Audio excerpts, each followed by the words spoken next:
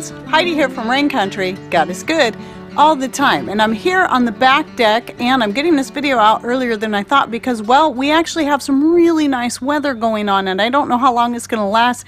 Expecting those spring rains to come anytime, but maybe we're going to be making up for the heavy winter rains we had. We'll see. Garden isn't real pretty yet, not a whole lot of greenery going on as you can see in the background here, but I want to show you a few things that we've been doing, getting things cleaned up, at least so you can see the difference of what things look like now when it looks really just sparse and boring, and how it will look later in the summer once things are growing and everything's filled in.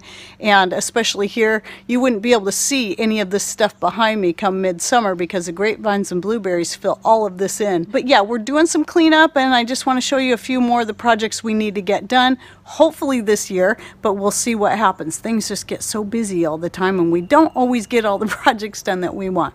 Okay, so let's get to this. All right, so starting here from this corner, what I'm going to do is I'm going to show you a picture of how this little corner looked last year with the different things growing in it. Now this year I'm not doing any pansies in these pots. I'm actually starting some calendula seed here, and I'm going to be doing some lettuce here. I did put some pansy seed up there, but I kind of doubt it's going to do very good. I don't usually do great growing pansies from seed, but I think, or violas I should say, but we'll see. You know, I'll just go ahead and put those up there. If nothing else, I might just plant some more lettuce up there because this part here during the summer does stay shaded a good part of the day. It just gets the morning light mostly, and so this is why this is actually a good place for me to grow lettuces. But again, in these pots I'm just using it to start my calendula seed until I want to move them to some various places around. And then this pot here is where I'll probably put some of my dwarf nasturtiums, but I also grow my beans. I've actually already planted a few beans in there now. So in my pots is the first place I like to plant my beans, and in the ground it'll probably be a couple more weeks before I put the beans in the ground. But the ones I grow in pots get started now. This here is a fig that was sent to me by D. Bunker. It's actually the healthiest looking one. I see it's got a new leaf. Most of the leaves, because we don't get down to the post office very often, and so it might have sat in there for a few days. So most of them had very wilted leaves, but I planted them all, and hopefully they'll be springing back. That's my solar oven over there. And then here are our two grapefruits. We keep them inside most of the time, but since it's sunny, we have them sitting out here getting as much direct sun as they can.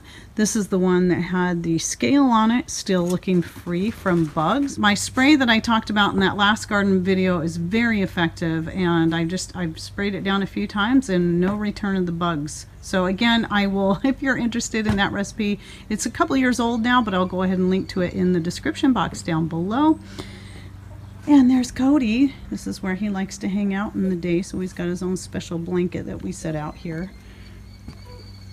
Oh, it's a chicken. Were the chickens chasing you and being mean? Yeah, chickens like to pick on the dog sometimes. Sometimes they all get along great. Blueberries are getting some buds on them and should be really taking off soon. The grapevines are always the last thing to really start showing any signs of growth, but I did look close and saw some buds starting to come on. And then yes, this is my old-fashioned clothesline. It's actually, we put some new cording in it ourselves. This is vintage, it's not antique, so we believe it comes from the 1940s. And so this, I like this because it goes all the way across our deck, and I can actually just roll it up to get it out of the way if we ever need it. I didn't get to use it pretty much at all last year because we put the new roof on and we had to get it out of the way. So we got an all metal roof. Patrick did quite a bit of the work himself, and you can see my canning. I was out here canning some more carrots. We managed to get another good batch of carrots and got those canned up so I can get all that out of the way before I have to can my own goods. Now right there is another one of those figs. It's looking really sad, but I'm hoping that it'll spring back. Got some strawberries here, and you can see I planted some more strawberries there. And then, oh, this is one of my currants. And then over on this corner is another, the same. This is the cherry red. It's a very bright red, as you can see in the picture I'll put right here. Pat's been throwing some wood shavings from the shop in there, and so we've just been letting the chickens do the work on that. I did go ahead and put a little netting around my perennial herb garden here because the chickens kept tearing up my valerian that's coming up there, and another valerian over there, and some echinacea and a few other things. For whatever reason, they've been keeping those tore up, but the echinacea that's coming up over here is looking pretty good. It's not all tore to shreds like the other ones. And again, I just let the dandelions come up where they want. These are just a few of my extra potatoes I went ahead and stuck back here and put some little fencing that I could find around it so the chickens won't dig them up. Right there is where my beans will go. The tomatillos go on the other side. There's a lavender, corn all over in there. If you watched a video I did a while back on basically laying out a map of this whole area, you'll be able to see kind of what my plans are. They might change a little bit, but there's my lamb's ear coming along. It's always one of the first herbs to really start waking up in the spring. And then right here, Patrick got this all hooked up. This is our watering system that comes off of our rainwater tanks. And yes, eventually we will do a video on our rainwater, our whole setup. Eventually, hopefully sometime within the next couple months. This is the last fruit tree that we have in a pot, which is clearly grown through the pot. You can't even move it now. This is the one we're thinking about taking out to the property since we already have one here.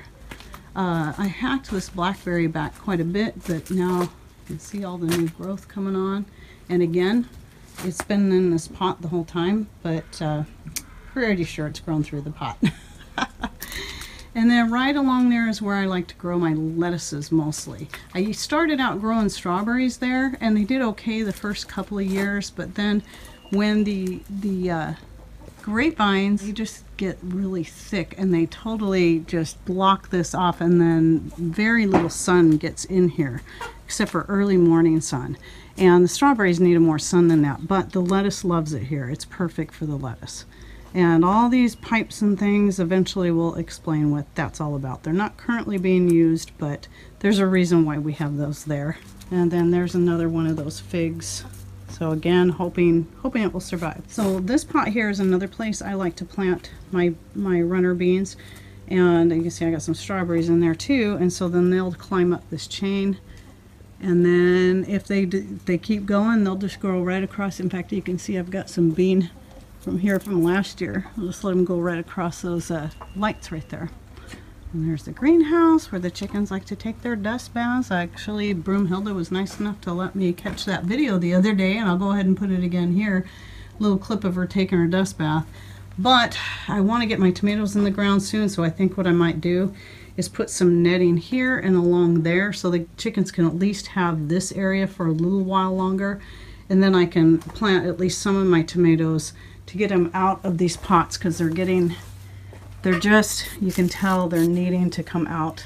But I'm wanting to give the chickens more free rein in here for a little bit longer. This is my chicory. I've already taken half of them out and transplanted them. You can see my dwarf nasturtiums coming up. The peppers, when I moved them out here, these are my Chinese 5-color. I love them so much, but they just slowed way down once I moved them out here. And these pots here, I have planted my Emily basil, my favorite basil. I've got some Black Beauty zucchini just recently started in those pots, so nothing to see there yet.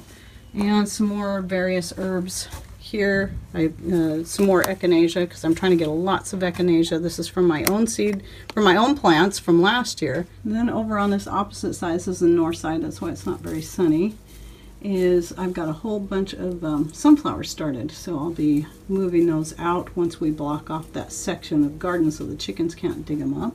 And a few lettuces. I didn't, for some reason, a lot of them, I might have just started them too soon and it was just too cold, so quite a few of them didn't even germinate. But that's okay, I've planted more since. I've got lettuce planted everywhere.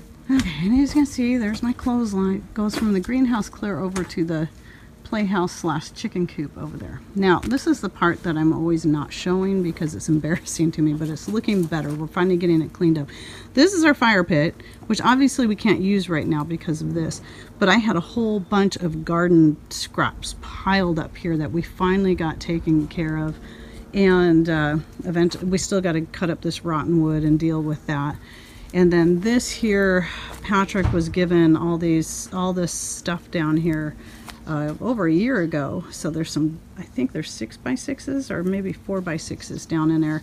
And then we were given these panels right here, and so he's just got them over the top of these to protect them. So they've been out here for over a year, and I'm hoping to get them out of here this year so I can open all this up again and have our little, rebuild our fire pit again and have this back, so that, you know, we can enjoy this area again like we used to be able to do with our old rocker. Now over here, you can see we recycle, we found these at the dump, these old tin roofing material or siding, whatever it is, and we've been using it for various things. Well, these hedges are great. Patrick just pruned these up so they look all nice and neat, at least here. Can't quite get across there. The neighbor has to take care of that part himself, but he did just get this nice and flat.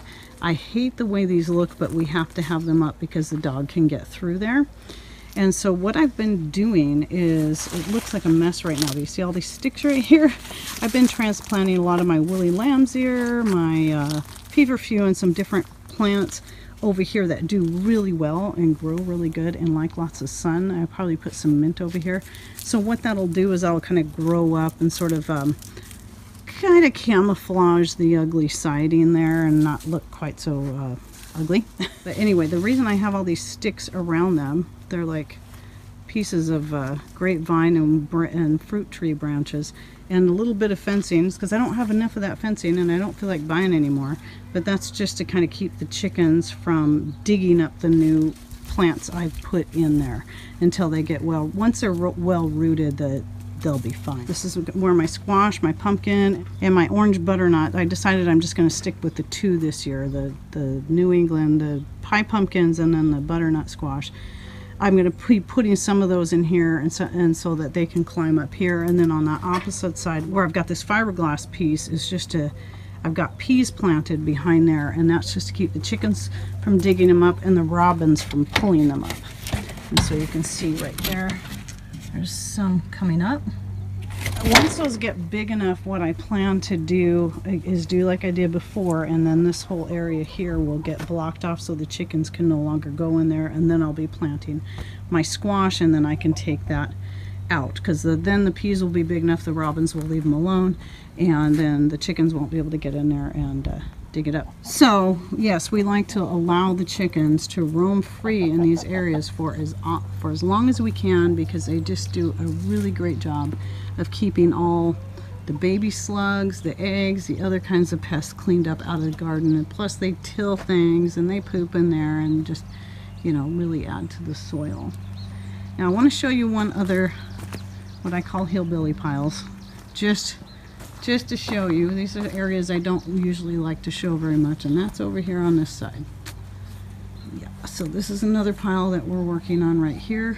These are our old gutters. So we got, when we did the roof, we got all new gutters, and we have a friend that's wanting these, so for now they're just sitting here. This is some lumber that Patrick's going through, sorting through the bad stuff, getting the rotten stuff all cut up so we can just burn it and get rid of it. We got a couple of pallets here we don't know what we're going to do with yet, so it's just some of these areas. This is supposed to be our firewood, one of our firewood storage areas. But until Patrick finishes this fence, because the idea, you see how over there on the right next to the chicken coop, the fence goes way up. The whole idea is to do this all the way across so that we can have more privacy and between us, and for the sake of the neighbors as well, so we can all have a little more privacy.